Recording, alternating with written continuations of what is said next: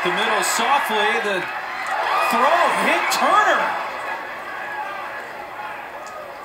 Booker's throw hit Turner, and she's down.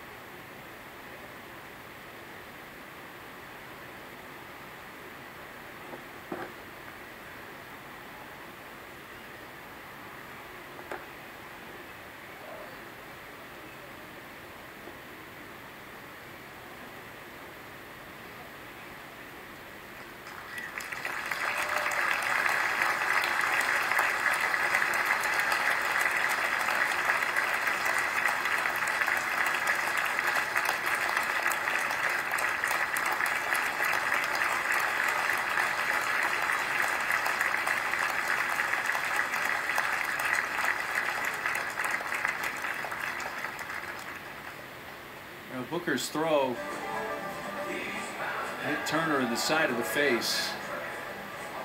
And obviously there's blood. We're not going to show it to you again. But it's just one of those freak plays where Booker, I think for a moment, Ginny, she was thinking to shovel to second and then realized the play was going to be too close, and then she wanted to throw to first and her arm had kind of dropped down. And well, that's exactly what happened. That was not intentional. That was something where Demi Turner's responsibility is to come across and cover second base. And as that ball took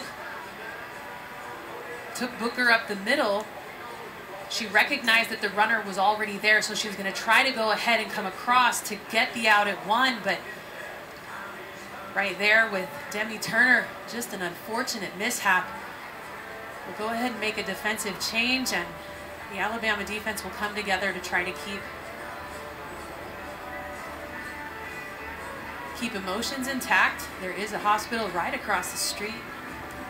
Yeah, that's the key part of this now, Jenny, what you just mentioned, the emotions from the Alabama side. Demi Turner's a player who had a left elbow injury last year that occurred in the LSU series in mid-March, and she missed about 8 weeks. She was able to come back really late in the year, didn't get her first at-bats until they got to the NCAA regionals. So as you see, a prayer there from the Alabama side for Demi Turner before they get back to business here, trying to hang on to this 3-1 lead.